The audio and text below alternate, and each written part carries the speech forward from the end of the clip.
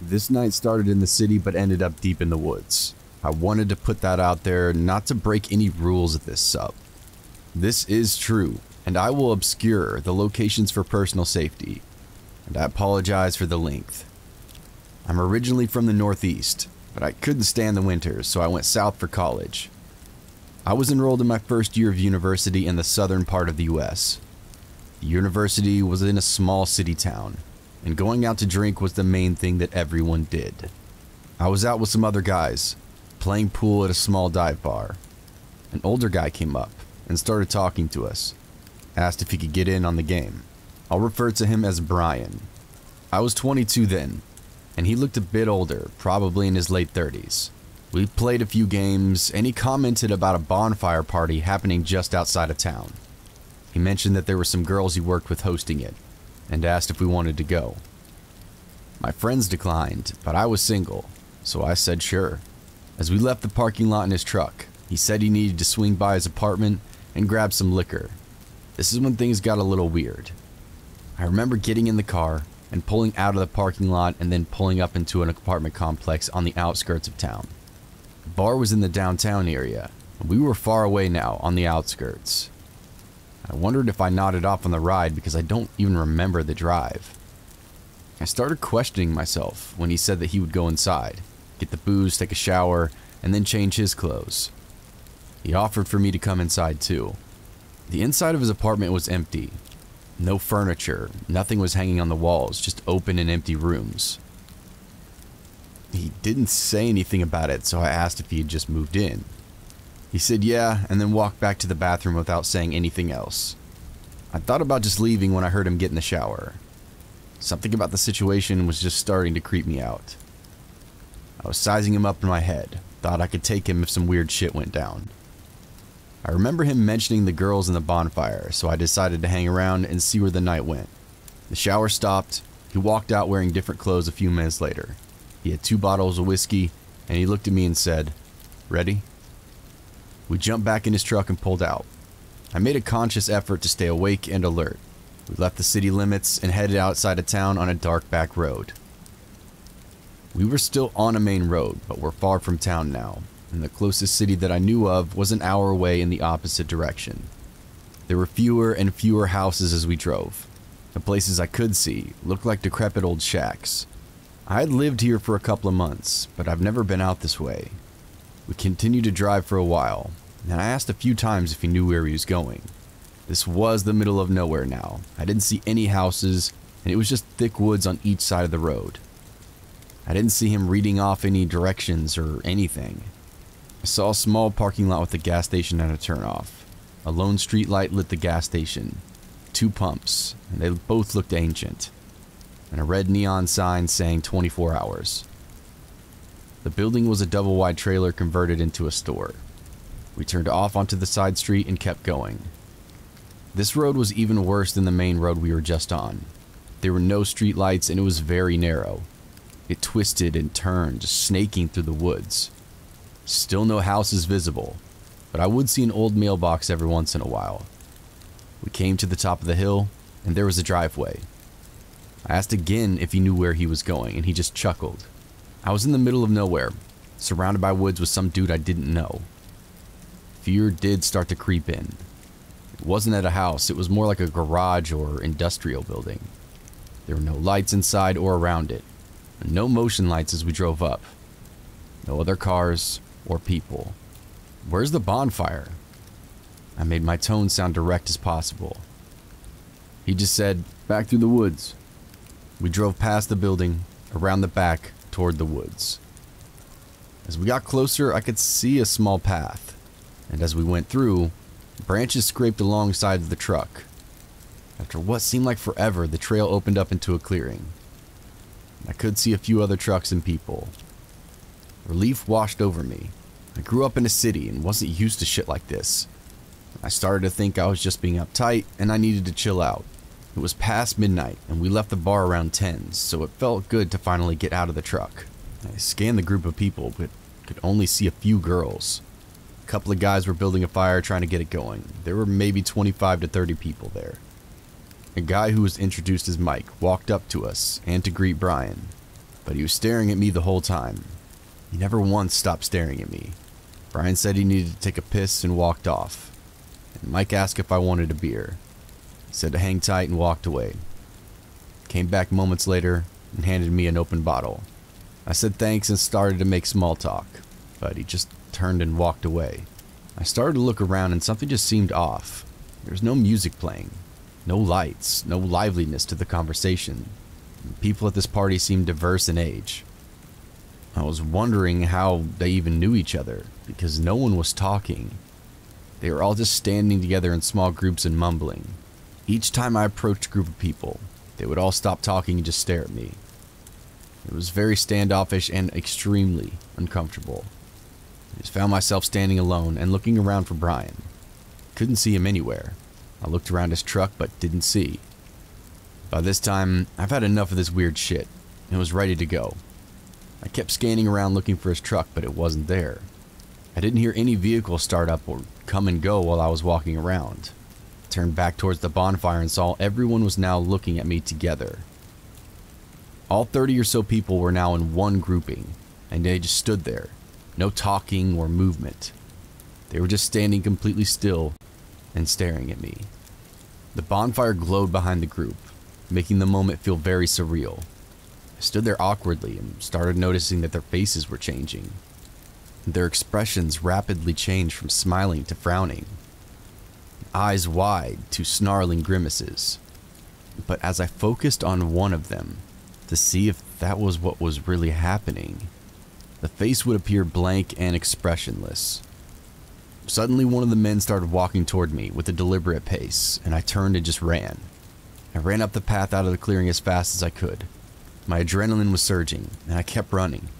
I couldn't hear anyone coming up behind me or any vehicles, but I knew I could not stop and needed to put as much distance as possible between them and me. I started to panic as the trail broke off and went different ways. Didn't remember that from driving in. I just kept running. Finally, I saw the building through the trees and felt some sort of relief. I stopped just before the edge of the trail. It was late fall and brisk, but I was burning up. I was wearing a flannel and jeans with boots, not very good for running. I was sweating like a pig and I needed to catch my breath.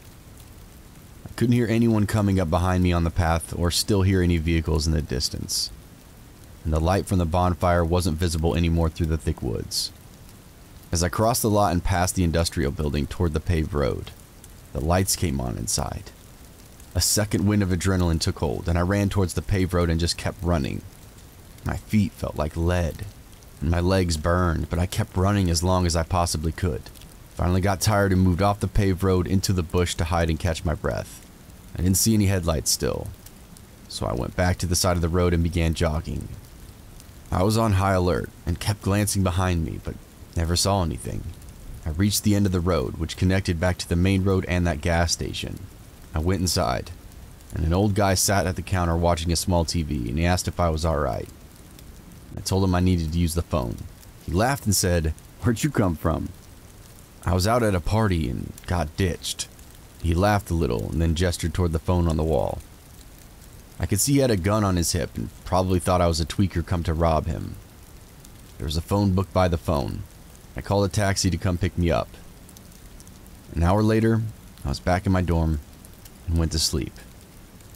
I never saw Brian again. I drove past his apartment complex but never saw his truck parked there. I never saw it around town or back at that same bar either. I'll never forget it. It was an off-white single cab Chevy, a late 80s model with a skull sticker on the back window with Roman numerals on the forehead. My curiosity got the best of me a few times. I drove toward the small gas station, followed the road to where the shop was and found it. I drove out there a couple of times, and each time there was no one there, and no cars in the lot. The building looked even shittier in the daytime. I left and drove back to town. This happened in the fall of 2004. I still get creeped out by it.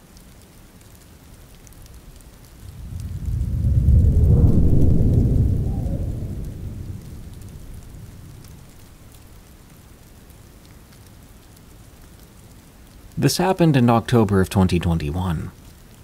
I've lived in North Alabama my entire life, save for living in Mississippi when I had college classes. I'm a girl, but I've always been a sort of son to my parents, especially my dad. He had raised me hunting and fishing every chance we could get. He taught me how to walk quietly in the woods, how to stop every few steps to look around and listen to the woods and your surroundings. You'd think that with his background I'd be pretty comfortable spending my time in wooded areas, or just in rural outdoor areas in general. For the most part, I am. However, I get really intense paranoia when I'm in the woods after dark, and I never venture out without a firearm. After this experience, I'll never again question my preservation instincts. The night of my last birthday, my boyfriend surprised me with a little trip to a secluded riverbank, where he and I had gone hammocking before, as well as where my dad and I had spent many fishing excursions. He pulled into the boat ramp parking lot, turning into a smaller side road, and parked his truck with the tailgate facing the river and the hood right against the tree line. It was about 8 p.m. then, so it was already dark out, which put me on edge just a little bit upon arriving at the riverbank. I tried not to get too scared, though, and I focused on enjoying the evening my boyfriend had set up for us. He came prepared with an endless supply of goodies for me. Slice of cake, my favorite candy, soda, cheesecake, and he even blew up an air mattress for us to lay on in the bed of his truck. We stayed there listening to music, talking and enjoying each other's company for about half an hour, before a cop rolled into the parking lot. Knowing we weren't doing anything wrong, we didn't even have alcohol or anything of the sort, we exchanged small talk with the cop when he came to see what we were doing. "Well, this is new," he said at first, referring to a couple of teenagers on an air mattress in a truck bed on the riverbank at night. We laughed a bit with him, acknowledging that the situation probably seemed a little odd. But after some general exchanges with the cop, he ended the conversation with, "All right then, y'all be careful out here. Some crazy crap's been going on lately. Don't want y'all to get caught up in anything." We gave him a brief, "Yes sir, will do," as he got back in his car and pulled out of the parking lot. At this point, we had stuffed ourselves with cake and various other goodies, so we decided to just lie down together and look at the stars. A bit of time passed as we did so, and I'd become entirely at ease with being out there in the dark. I trusted my boyfriend. He's had a few more intense encounters than I have with wildlife, and just generally creepy situations in rural areas, so I felt safe with him. That was until twigs snapped from within the tree line that the hood of the truck was butted right up against. I shut up mid-sentence when I heard it. My boyfriend and I lay there still and silent while we waited to hear the noise again. Now I've heard my share of animals in the woods, and I also know the general mannerisms of the animals we have in that area. For instance, I'd heard packs of coyotes howling along that same riverbank before, but I didn't think one lone coyote would venture so close to us with our music and lights from the truck. We don't have any large predators either. The occasional bobcat would come around, but they tended to be pretty shy, and any cat would definitely make sure to be completely silent when approaching something they weren't sure about. Some rustling went on from the same direction as the original twig snap, and I whispered to my boyfriend, almost inaudibly, "What was that?" He briefly put a hand over my mouth, a gesture telling me not to make a sound, which put my heart rate through the roof. We lay there, listening to what sounded like footsteps heading toward the parking lot along the tree line. This absolutely freaked me out. Whatever it was, be it a regular animal or something else, it was very close to us, and we were lying out in the open. These sounds traveled out of earshot, but we remained still and quiet for a bit longer to make sure whatever it was had gone far enough away from us for us to safely move around without imminent threat. I was close to tears by then, anxiously suggesting to my boyfriend that we should pack it up and leave, while he insisted that we would probably be fine staying a little longer. I felt awful about wanting to cut our night short, because his birthday surprise for me was really sweet, but my gut just was not having it. Reluctantly, he gave in to my suggestion of leaving. We packed everything back into the truck, me constantly looking around and listening every minute or so, until the only thing left to take was the air mattress. I'd leaned up against the side of the truck bed as he hooked up the pump to take the air out, when a goose called out from the riverbank about 10 yards from us. Not thinking much of it, we continued packing up, until we heard a more frantic goose call. And my boyfriend jumped out of the truck with a hasty, "That goose is being attacked. Get in the truck." He didn't have to tell me twice.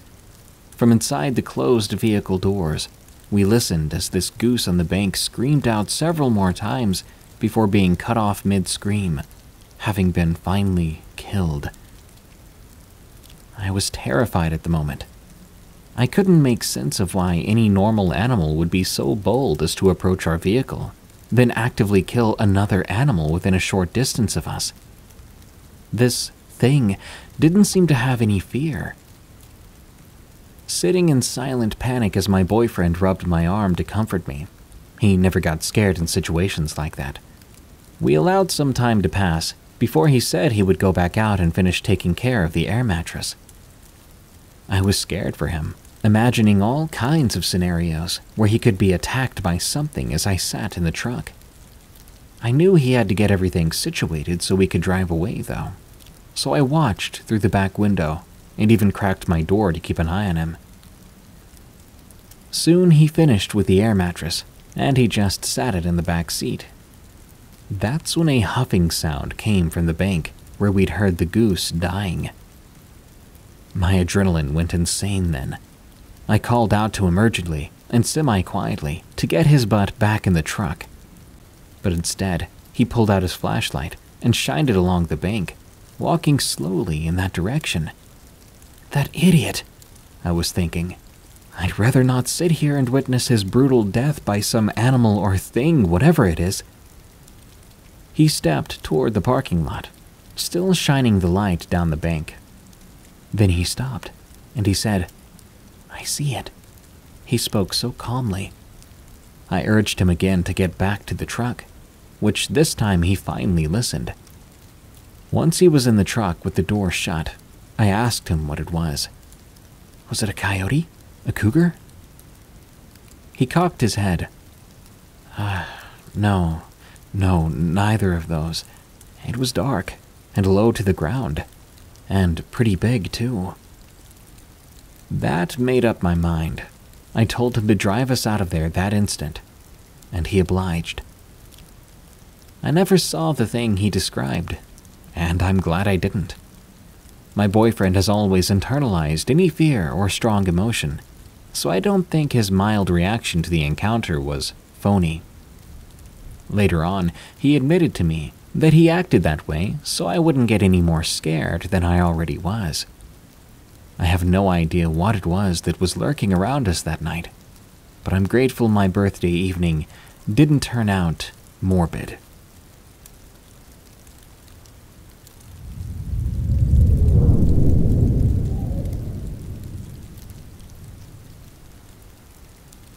When I was 13, the dawning of the new millennium took place on New Year's Eve. While people were fearing for the worst with the Y2K bug, or out partying and drinking, I was home alone. In 1996, my parents had split up, and from there they divorced. My mother and I moved across the country from Oregon to Tennessee with her best friend. On the eve of the year 2000, I was home alone, and my mother was currently out of state. Now, this didn't worry me, as it was not my first time. I often came home to find a note on the kitchen counter saying they'd gone to Florida for a few days and that there were groceries in the fridge. Since the divorce, she was regularly leaving me alone for long periods of time to go to Florida. We lived on a relatively quiet road surrounded by trees and set a few miles outside of town.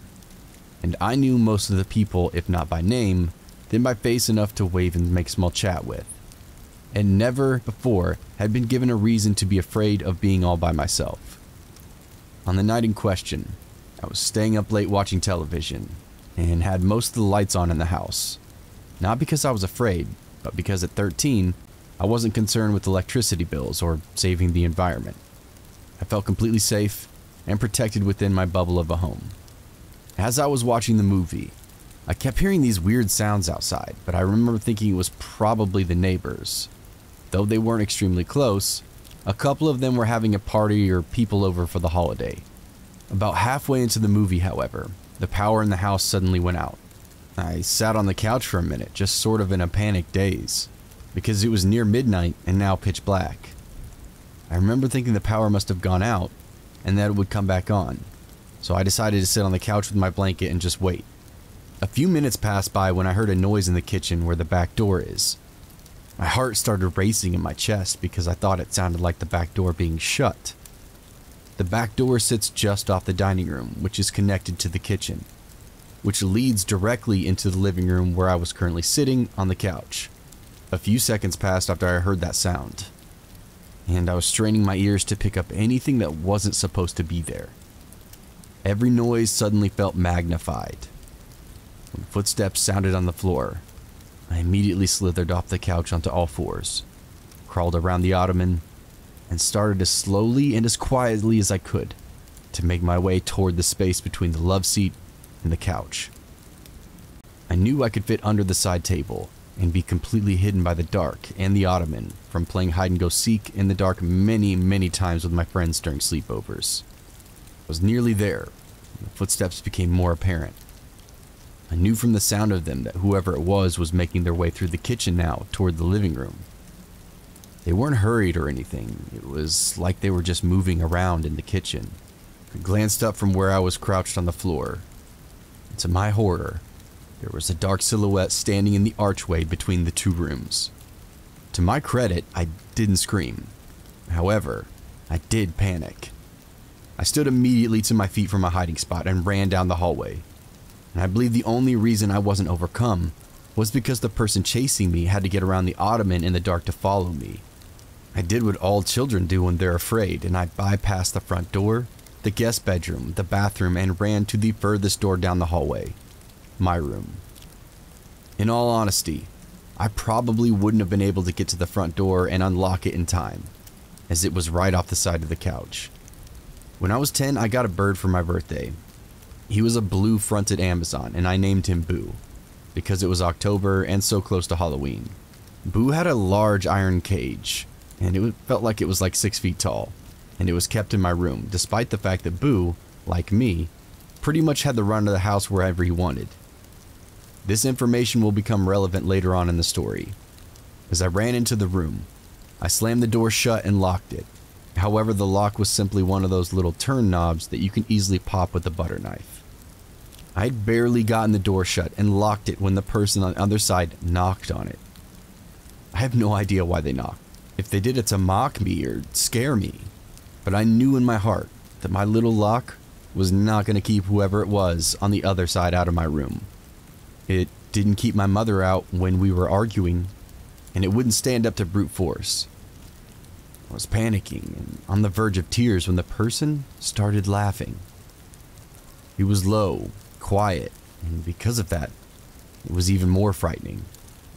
It wasn't like manic laughter, but as if they were genuinely amused. It was the laughter that really frightened me. I started heavily, hysterically crying and looking around my room to figure out what I could do. That was when I realized Boo's cage would almost fit perfectly between the door and the wall of my closet.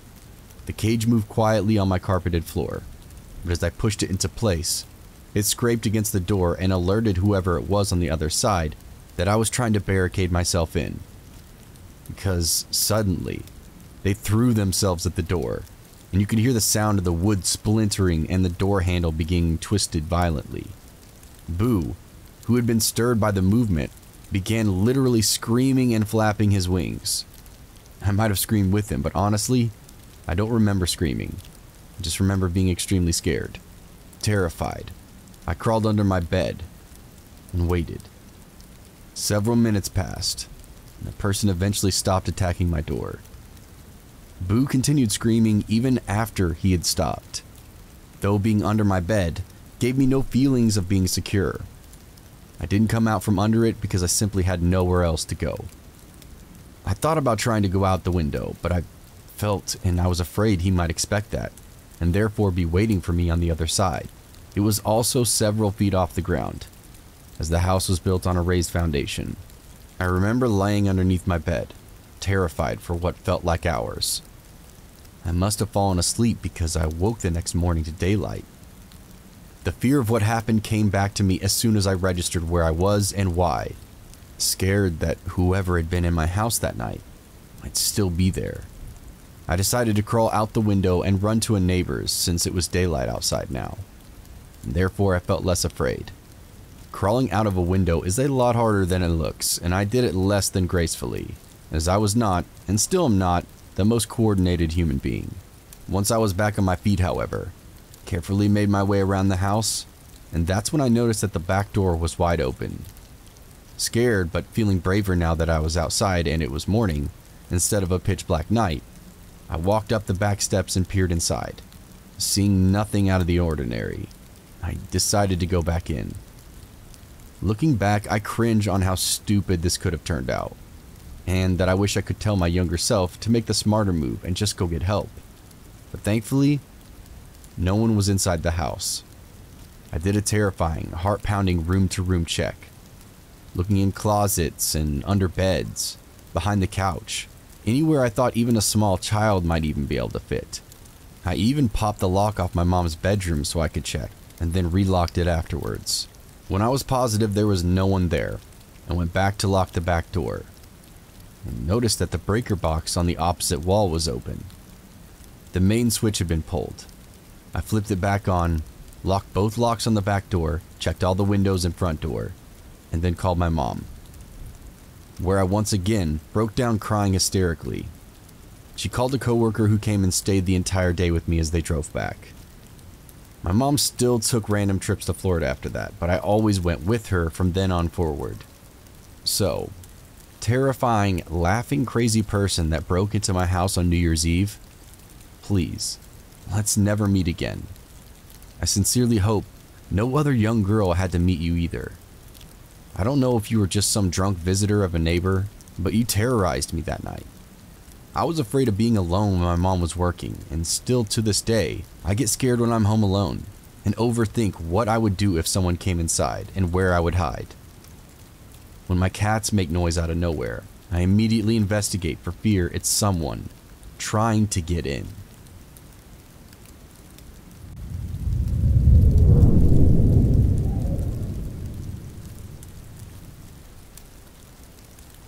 The Blue Hole is a 100-meter deep sinkhole on the coast of the Red Sea, 5 miles north of Dahab, Egypt. Its nickname is the Divers Cemetery. Divers in that area have claimed that 200 have died in recent years. Many of those who died were attempting to swim under the arch. Many certified scuba divers think that they're capable of just going a little deeper. But they don't know that there are special gas mixtures, buoyancy equipment, and training required for just a few meters of depth. Imagine this. You take your PADI open water diving course and you learn your dive charts.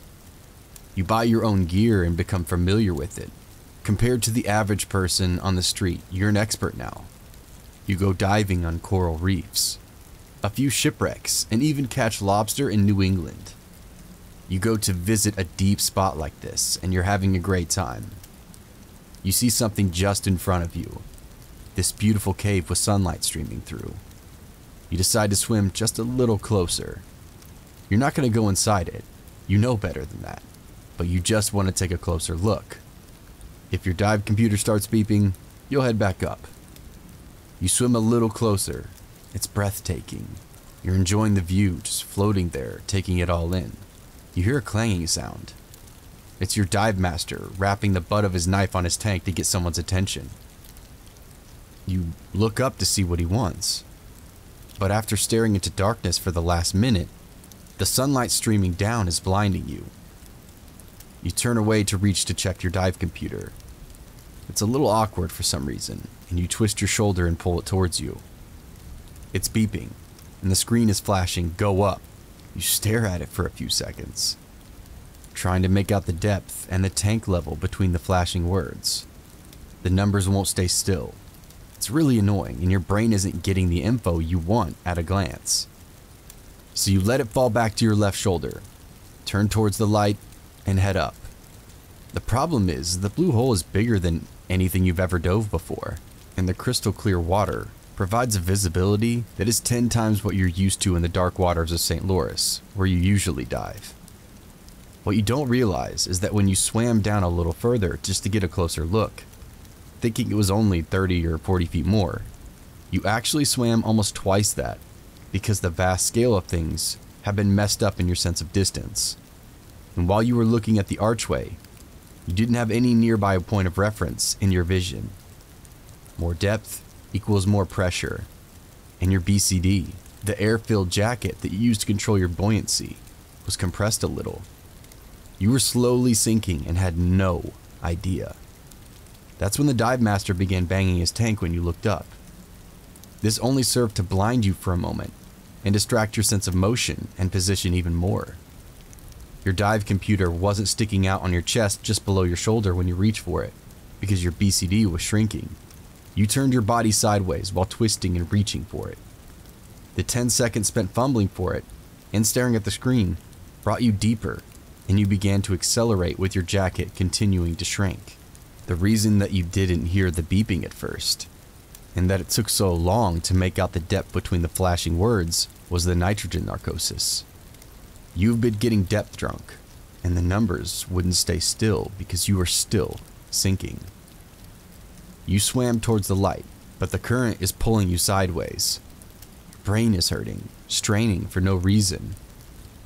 And the blue hole seems like it's gotten narrower, and the light rays above you are going at a funny angle. You kick harder just to keep going up, toward the light. Despite this damn current that wants to push you into the wall, your computer is beeping incessantly, and it feels like you're swimming through mud. Fuck this. You grab the fill button on your jacket and squeeze it. You're not supposed to use your jacket to ascend. As you know, that will expand as the pressure drops, and you will need to carefully bleed off air to avoid shooting up to the surface. But you don't care about that anymore. Shooting up to the surface is exactly what you want right now, and you'll deal with bleeding air off and making depth stops when you're back up with the rest of the group. The sound of air rushing into your BCD fills your ears, but nothing's happening. Something doesn't sound right, like the air isn't filling fast enough. You look down at your jacket, searching for whatever the trouble might be when, funk, you bump right into the side of a giant sinkhole. What the hell? Why is the current pulling me sideways? Why is there even a current in an empty hole in the middle of the ocean? You keep holding the button. Inflate, damn it, inflate! Your computer is now making a frantically screeching sound you've never heard before. You notice that you've been breathing heavily. It's a sign of stress. The sound of air rushing into your jacket is getting weaker. Every 10 meters of water adds 1 atmosphere of pressure. Your tank has enough air for you to spend an hour at 10 meters, and to refill your BCD more than 100 times. Each additional 20 meters of depth cuts this time in half. This assumes that you are calm, controlling your breathing, and using your muscles slowly with intention. If you panic, begin breathing quickly and more rapidly. This cuts your time in half. You're certified to 20 meters, and you've gone briefly down to 30 meters on some shipwrecks before. So you were comfortable swimming to 25 meters to look at the arch. While you were looking at it, you sank to 40 meters. And while you messed up looking around at your dive master and then the computer, you sank to 60 meters. It's 6 atmospheres of pressure. You only have 10 minutes of air at this depth. When you swam for the surface, you'd become disoriented from twisting around. And then looking at your gear, you were now right in front of the archway. You swam into the archway thinking it was the surface. That's why the blue hole looks smaller now. There is no current pulling you sideways. You are continuing to sink to the bottom of the arch. When you hit the bottom and started to inflate your BCD, you are now over 90 meters. You will go through a full tank of air in only a couple of minutes at this depth. Panicking like this you're down to seconds. There's only enough air to inflate your BCD, but it will take over a minute to fill, and it doesn't matter, because that would only pull you up into the top of the arch, and you will drown before you get there, holding the inflate button as you kick as hard as you can for the light. Your muscles are screaming. Your brain is screaming. It's getting harder and harder to suck each panic breath out of your regulator. A final fit of rage and frustration, you scream into your useless reg. Darkness squeezing into every corner of your vision. 4 minutes. That's how long your dive lasted. You died in clear water on a sunny day in only 4 minutes.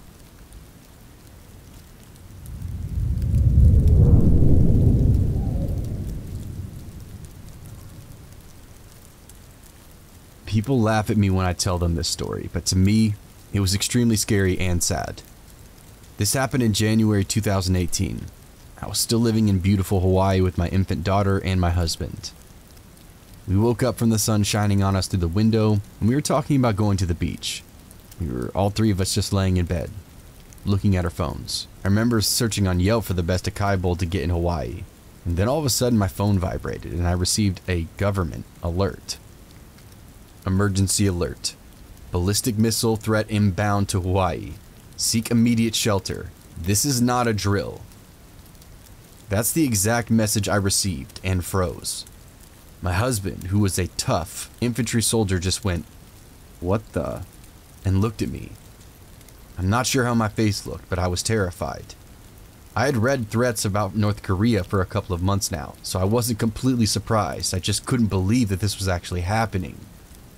At the time of this, we were living in military housing. Wheeler, which is right next to Schofield Barracks. I know Wheeler got hit the day Pearl Harbor was attacked, and it was being next to the army base solidified the fact to me that whoever sent the missile would obviously aim for us. Clearly, I did and still do not know much about missiles and bombs and how they're sent off. But all I could think was that my little baby and our dog and I were about to die. My husband instructed me to hide in the bathroom, so I grabbed water bottles, my baby, and our sweet dog, put a blanket in the bathtub, and sat down holding the baby and hugging our dog. I was shaking and crying and managed to send a few messages out. I WhatsApped my mom, who lives in Europe, and my dad, who lives in Guam. Told them I loved them and that I'm gonna die. I felt so horrible because my older brother passed away, and I could not imagine putting them through that pain once again. As many mothers would do, mine immediately called and started crying. My husband, who is normally a huge talker, was actually quiet and sent his goodbye messages to people. Time stood still, and I just kept praying and promising that if I were to survive this, I would become a better person. I had been dealing with horrible postpartum depression, which made me question my right to live. But those 20 minutes really made me realize how quickly everything could be gone and over. After what seemed like forever, we received another alert. I have never felt so much relief in my life than when that message came in, and this whole alert was an accident. We were told later that a government employee fell asleep and fell on a button that sent out alerts. I still don't buy it, but I don't care. All I care about is that my family and I are alive. I'm not sure why I remember this day so well, but it turned out to be a beautiful day. Obviously, the whole island was talking about this, and it created a bunch of chaos. I feel like everyone was nicer than usual. I went for a long walk with my baby and dog, and appreciated my life, the sun, the gorgeous scenery, and even my struggles. Later on, we went to the beach with some family, and had a beautiful rest of the day.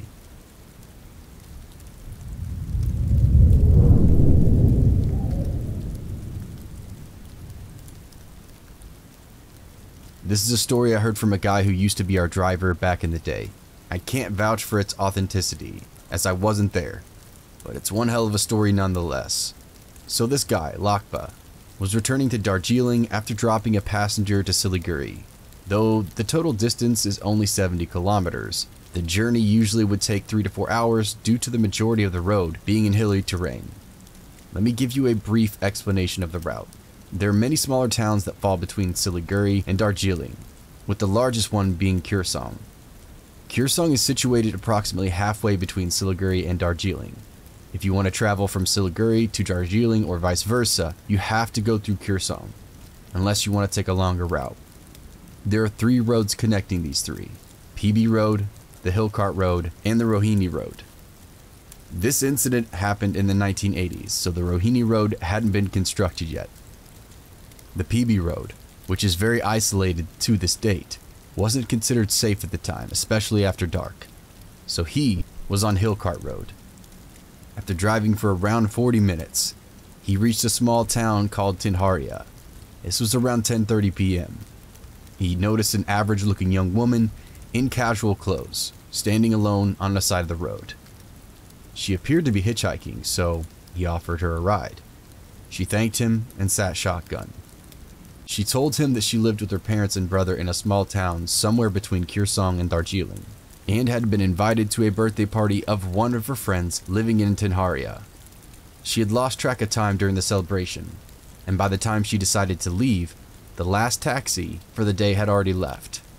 Her friends had asked to spend the night and just leave in the morning, but she declined their offer, explaining that her parents would be upset if she stayed. The story seemed innocent enough, so Lakpa wasn't in the least suspicious. They chatted happily and soon reached Kyrgyzstan around 11 p.m. Drivers generally halt at Kyrgyzstan for refreshments and a bit of rest, but that day, Lakpa was forced to drive on as all the shops had already shut, owing to the lateness of the hour. The journey continued, and they finally reached the woman's destination at around midnight. The woman pointed at a plain-looking 2-storied house with the front lawn standing independently on the edge of town. He also didn't find this suspicious, as it's not uncommon to see such houses in this area. She thanked him and offered to pay for the ride, but he declined and was about to leave when the woman asked if he would like to spend the night at her house. As he was pretty exhausted from all the driving, he was tempted to take her offer, but he was hesitant as he thought he would be imposing. However, on her insistence, he finally agreed. After parking his car on the side of the road, he followed her into the house. The main door was unlocked, and she explained that her parents had left it open for her. As she let him in, she told him to be quiet so her family wouldn't be disturbed. She soon took him to a room on the ground floor and showed him the accommodations. There was no bed, but a mattress was rolled up in the corner. After helping him roll out the mattress and providing pillows, blankets, and covers, she pointed at a hook on the wall, where he would be able to hang his clothes. She then bid him goodnight and left for her own room, which was on the first floor. Lakpa, after hanging his jacket on the hook, drifted off as soon as his head hit the pillows, as he was completely exhausted. The next morning, he sensed a bright light even before his eyes opened, and he could feel a chilly breeze that made him shiver. As he opened his eyes, he was astonished to see that he was lying under open sky, on the ground, in the middle of a meadow of sorts. He felt confused and disoriented before he recalled what had transpired the night before. As he got up in bewilderment, he noticed that he was laying in the middle of a graveyard. And to his horror, he realized that he'd been sleeping on someone's grave, with his jacket hanging off the tombstone. He bolted towards his car, which was parked near the graveyard, started the engine, and drove away as fast as he could.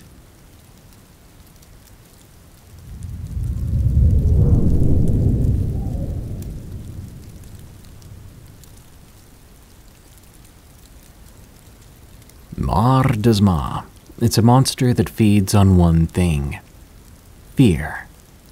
I'm very happy to say that I personally have had no encounters with it, but the stories that you might hear about it are usually told by people who are not liars. Allow me to explain what it is, first with some history. I live in Iran, specifically the province of eastern Azerbaijan. If you look up what is called the Iranian Plateau, or the Iranian Cultural Continent, or Greater Iran, you'll find Iran and a bunch of her neighboring countries. In this area, different branches of Iranian languages are spoken, and with similar cultures comes similar mythology, and with that comes shared monsters. Originally, we believed in monsters called Deevs.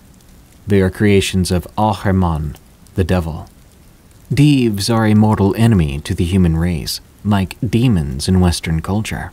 Imagine ghouls with the strength to lift a mountain, with claws and teeth like daggers, and impenetrable skin. If that's not overpowered enough, they're also said to be very smart, capable of using black magic to do things like taking different forms. There are famous Deevs, such as Cheshmak, who is responsible for earthquakes and hurricanes. Some appear in Shah-Nameh, the book of ancient Iranian legends, such as the White Deev, who imprisoned the Shah of Iran and was defeated by a warrior from Sistan. After the Muslim conquest and conversion to Islam, people kept their culture, but the Deevs were now called by an Islamic name, Jinn. Mar Desma is a Deev. Of course, that means some might call it Jinn. The word Mar Dasma in Persian and other Iranian languages means man-tester or man-challenger. It may be pronounced a bit differently in various parts. Mar Desma, Mart Azma, some might call it Javan Azma, meaning young tester or even Jinn, but they all refer to the same thing, a Deev which can take different forms, even the forms of your loved ones. It can mimic the sounds of your loved ones, and do anything it can to draw you into graveyards or forests or dark alleys and dark corners at night. When it takes the form of an animal or human, it looks completely natural. It feeds on fear and, oddly enough, never attacks timid people. It likes to scare brave souls. That's why it is called Challenger. Mar Dasma uses various ways and tactics. Sometimes it takes the forms of innocent-looking farm animals, such as sheep, goats, or dogs, and approaches lone people in the dark. Then it suddenly speaks or changes forms. Sometimes it might approach a lonely traveler or stranger. Sometimes you hear someone that you know calling you, trying to draw you into the woods or dark caves or something of the sort. If you go in, though, it will scare you to death. You might have a heart attack. So yeah, it can kill people. There are times it might appear as a thin and skinny-looking creature, but as you want to investigate what it is exactly, it will start to rapidly grow taller and taller into a gigantic monster right from your nightmares. Maybe one night you're getting home late. A head comes out of a dark corner. Maybe the face looks like your neighbor. But as you want to say hello, the face begins to change. The more you look, the uglier and scarier it becomes, until either you look away and run or continue watching the show and die of sheer terror. The Challenger always invents new ways to scare people, and usually it doesn't want to kill you, it just wants you to be scared. But there is one thing that will make it angry, so angry in fact that it will not hesitate to tear you apart. Never tell Mar Dasma that you are not scared of it. Never challenge the Challenger. Some believe that if you become friends with a Mar Dasma, it can tell you the places of lost objects, or give you life advice or tell you something from the future. But I wouldn't risk it. My apologies for the long introduction. Just keep in mind that Mar Dasma only challenges the brave. So if you're a scaredy cat like me, there's no need to worry. Here are the stories. The first two I heard from people that I trust, and the last one is a famous story told around here, so take it with a grain of salt. Number 1. The Floating Man. This story is from an old man in my village in eastern Azerbaijan, Iran. Our main product is apples. It happened in a trail around our village. During the day, it's gorgeous, but at night, it can be a very scary place. I will share the story from his point of view. I was younger, you see. Our watering schedule at the apple farm was set up so that each garden would have a few hours of water. My shift at the gardens began in the middle of the night, so I would have to wake up, pick up my shovel, then go to the gardens to water the apple trees. It was an hour-long walk, and it went right through the graveyard, then along through other people's gardens. I know what you're thinking, but no, it didn't happen in the graveyard. The night in question, I was able to pass through the graveyard without any trouble. I then entered the part of the path that was surrounded by trees. These trees formed a thick wall along the shoulders of the road. Here, all you can see are the stars above and the road, lit by the moonlight below you. I soon arrived at the spot where there are some big rocks on the ground. I was looking down to watch my steps, so that I didn't trip over one. It was then that I felt a presence above me. It was like I felt a shadow of fear lay over me. Hesitantly, I looked up. Between two of the trees, I saw this tall man floating above me. He had his hands completely open. Imagine someone floating in a pool with their front side and face in the water. And imagine you're under the water below them, sitting at the bottom, and they're staring right at you. That's what it was like. I was terrified when I saw his face. His eyes were big and wide open, almost popping out of their sockets. And his teeth. I wasn't sure if he was smiling or baring his teeth at me, or if he just didn't have lips at all. But I knew those teeth did not look natural for a human. I whimpered, "What are you?" And it spoke to me. "I am." But I didn't really want to stay there and hear what else it had to say. I quickly dropped my shovel and began to run with all the power I could summon in my legs. I'm not sure if it followed me or not, because I never did look back. I stopped only when I was back in the village on my doorstep. Even in the morning, I didn't dare go retrieve my shovel. I'm not sure what it was, and I was not going to stay there to hear the answer to my question. Number 2. The Sheep. This story was told to me by a friend of mine. It happened to his great-uncle in their village in Luristan. This story will be told from his point of view. I was in my 20s. One late, dark evening, I was on my way home, casually passing through the empty alleys when I saw this sheep at a small dead end. It was too late for sheep to be outside, unaccompanied and awake, so I thought it was a runaway.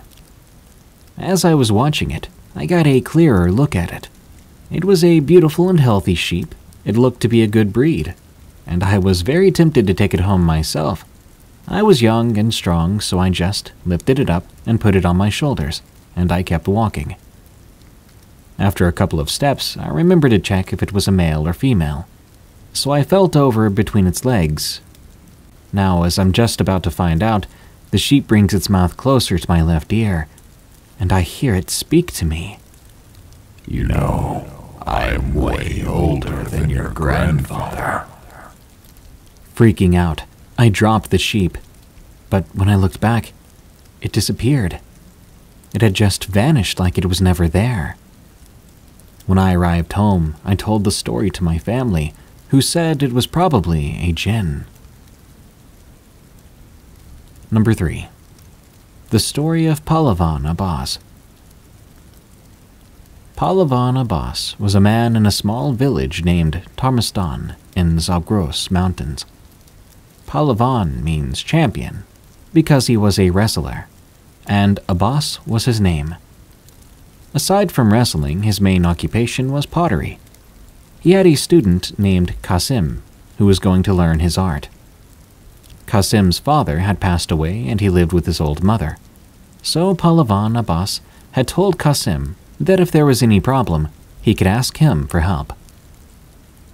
One night there was a knocking at Pahlavan's door. It was Qasim saying, "Please hurry, Pahlavan.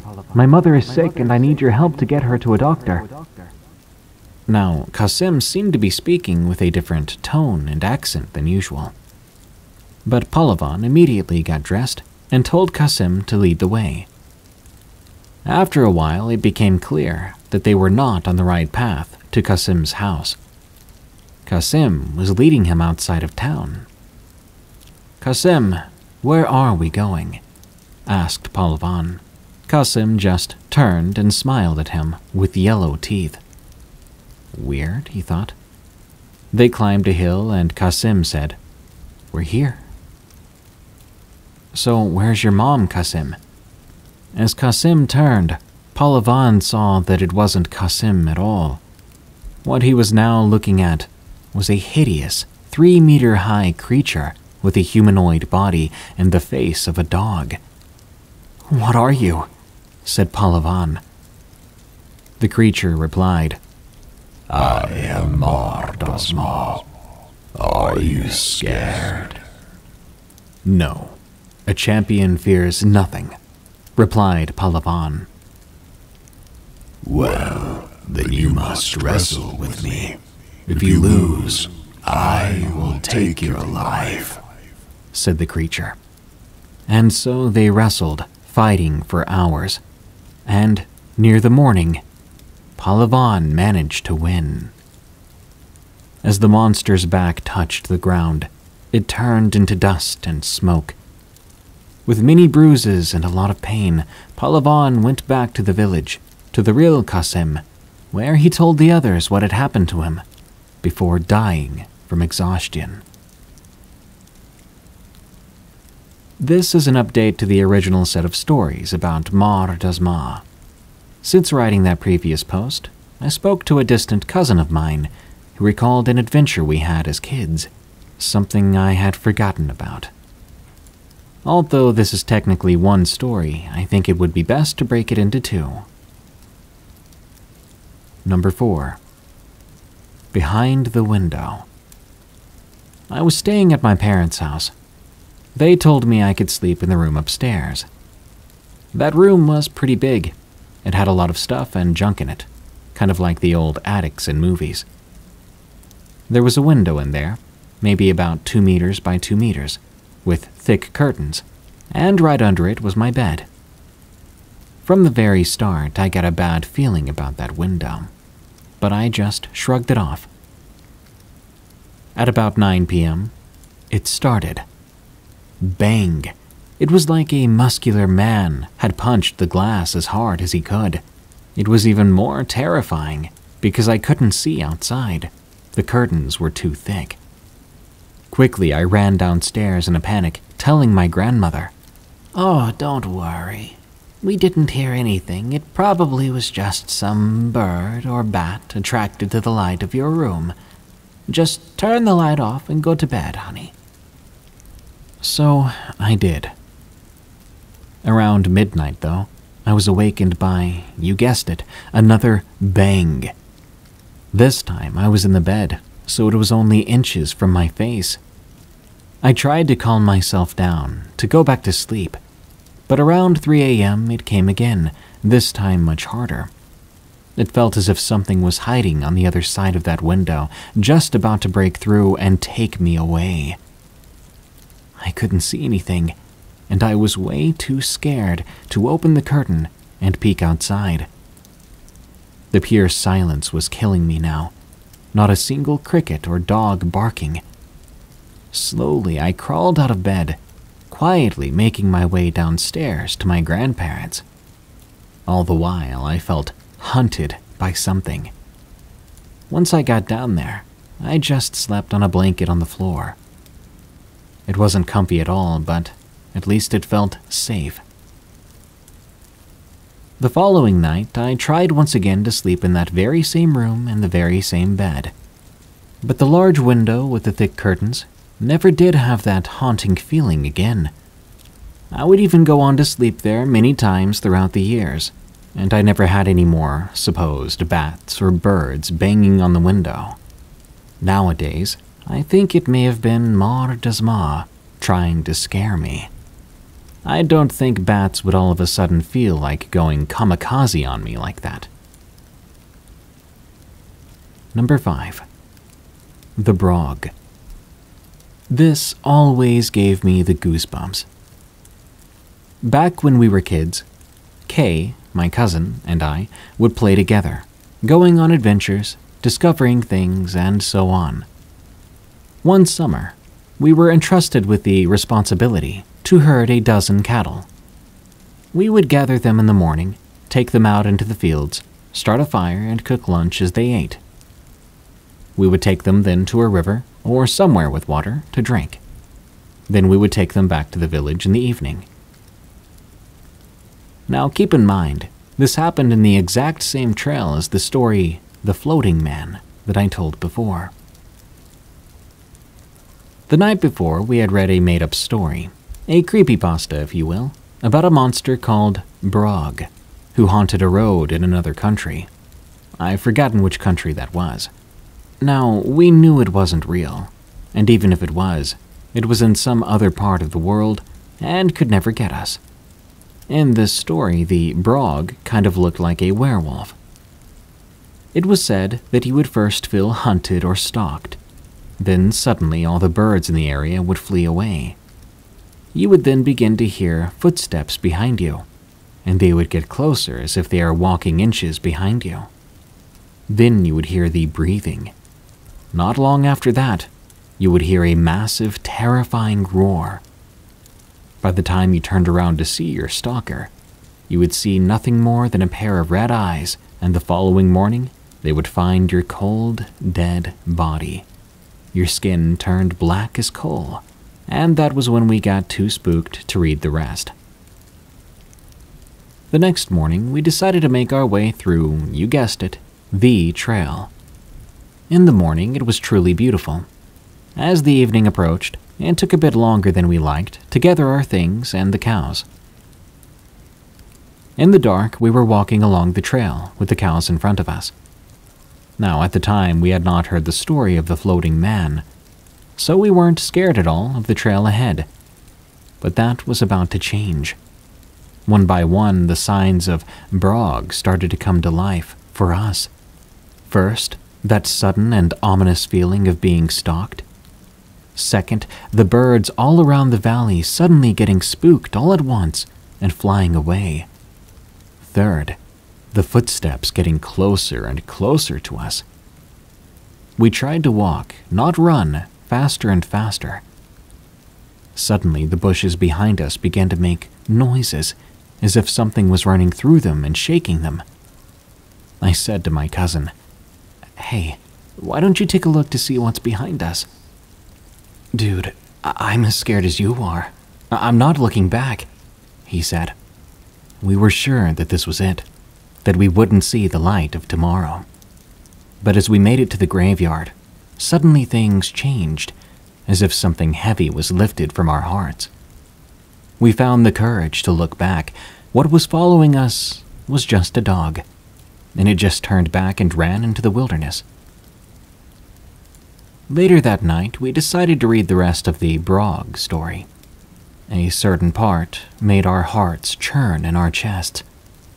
Brog can show itself as a dog. All these years later, I would shrug off the Brog adventure as us being kids, but now I think that something knew exactly and specifically what we were scared of, then presented itself in that way. There are other stories about that trail. I once heard someone say they saw something that would be best described as a mix between Yoda from Star Wars and a monkey, along that same trail at night. I found a big similarity in all of them. The graveyard is safe, and the Mar Dazma will not follow you there. My cousin believes that may be because there are good people buried there.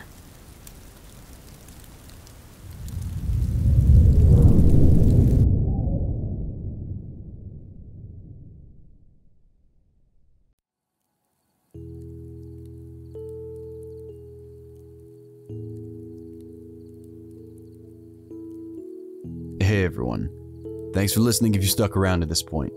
If you haven't yet, please hit the like button, the subscribe button, and that notification bell to be notified when future episodes come out. If you have a true scary story of your own, feel free to send it to my email or post it to my subreddit. You can stalk me on Twitter, you can stalk me on Instagram, and you can also stalk me on Facebook. All these links are below. What's going on, guys? This is a nice big long one. Hope you like that. This is definitely one of my favorite episodes I've made thus far. The thumbnail I made for this one is one of my favorite ones I've made thus far. I don't know, this one's just good, feels good. And also I got to feature a really really rad dude, Darkness Prevails. I've worked with him a few times in the past, and this is the first time he's been featured on my channel. He's one of the greats. He's one of the big boys out there that's been doing this for a very long time. Has his own podcasts, has his own channel, has his own podcasting network, does a lot of rad shit. So I highly doubt you haven't heard him by now, but if for some reason you haven't, please do go check him out. I'll leave the link to at least his YouTube and all that stuff below. He's got an insane amount of other content all across other platforms, so definitely go check that out. So it was an honor, and it was pretty rad to feature him again today. So hope you like that. I don't know. I need to do a bunch of stuff around the house today. Kinda need to clean up, catch up on some stuff, look into schools and stuff again too. Been putting that off, and then I also need to finally work on my episode for the Horrid channel, the true crime channel that I'm going to be putting out. That I have, but I haven't yet to put anything out. So I have an episode, I have the stories recorded, I just need to edit them and then edit all the footage and put all that stuff together. So I promise next week that will be out for anybody wondering, like, what the hell, are you going to do anything with this channel? I've been putting all of my irons that I have into the fire with this channel. I've been putting all my time and stuff into it. So Horrid will be up and running next week, or at least the first episode will be. So I'm stoked for that. I'm excited for that. I hope you are too, and I will see you guys in the next one. I should have another themed episode Monday for this channel, so look out for that, and I will see you in that one. Chicka, yeah, fake ID, yeah. All right, I love you. Cheers, toodaloo, adios, see you next time, au revoir, later on, TTYL, my phone just went off, get to enjoy that, not editing, oh, it's going off again, enjoy that as well, ooh, yeah, okay, you're all done listening, and I'm done editing, enjoy,